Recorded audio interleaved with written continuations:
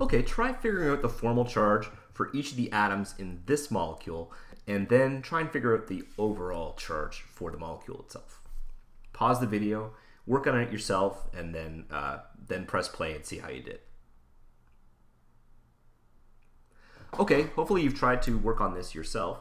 Let's look at each of the atoms in this molecule, try and figure out their formal charge, and then we'll see what everything looks like. So starting off, let's start with the hydrogen here. The hydrogen is going to have, let's see, the number of bonding electrons in our hydrogen is equal to, well, just 2, right? Because we've got a bond between hydrogen and carbon. There's 2 bonding electrons. There is no non-bonding electrons, right? So because we only have the 1s orbital is the only orbital which is available for hydrogen. So you fill up the 1s, 2 electrons, and it's got a full valence shell. So it's that's really all there is to hydrogen. No lone pairs whatsoever. So there's 0. Let's plug these numbers into our equation for formal charge. So for neutral hydrogen, for free neutral hydrogen, we've got how many valence electrons? Well, we just have 1, right? So hydrogen is only really supposed to have 1 valence electron in a neutral state. In a neutral state, it's balanced by the 1 proton. Okay. And the number of bonding electrons we have here is 2. So now in this equation, we're going to say 2 times 1/2. So that's actually going to be 1 here. So 1 minus 1. No non-bonding electrons, so it's going to give us an answer of 1 minus 1, or in other words, 0. And I think that you'll see if you look at each of the other hydrogen atoms in this case, each of your other hydrogen atoms also have charges of 0. So we do the exact same calculation for each of these hydrogens. They're all neutral. Okay, let's look at the carbon.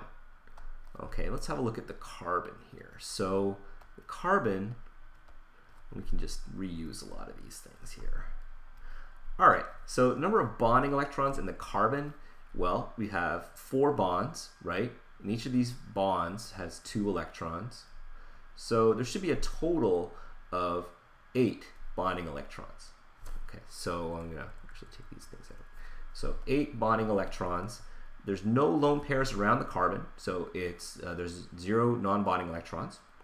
And if we figure out the formal charge for this, we've got number of valence electrons in a free neutral atom of carbon. Well, that should be 4, right? 4, because it's in group 4.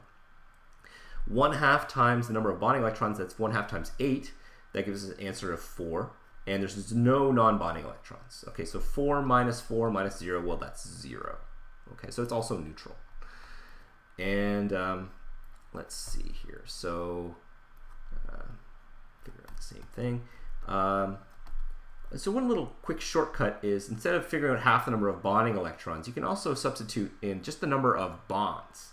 And that will actually give you the same answer. So in this previous example, instead of saying 8 times 1/2, we could have just said 4, and that would have given us the same answer. And let's apply this for this carbon here. So if we just cut straight to the formula here, we've got 4 bonds, so we can actually put 4 in this number. There's no non-bonding electrons, 0, and of course carbon being carbon has 4 non-bonding electrons. 4 valence electrons in a free neutral atom, I should say. So 4 minus 4 gives us a charge also of 0. Okay, so everything so far has been pretty dull, right? It's all neutral. Now we're going to get into some little bit more interesting territory here. So let's look at the nitrogen. Nitrogen again has 1, 2, 3, 4 bonds attached to it. So again, if we want to take the shortcut here, we can do it 2 ways. You can say 8 bonding electrons times 1/2 gives us 4, or you can just say that you've got 4 bonds around the nitrogen. Either way, you'll get to the same answer. There's also no non-bonding electrons around the nitrogen, so that's 0. And in neutral, free neutral nitrogen, there is 5 valence electrons around nitrogen. So 5 minus 4 minus 0 gives us an answer of +1. Okay, +1. And finally, we get to the oxygen. So oxygen was going to be, we've got 2 bonding electrons.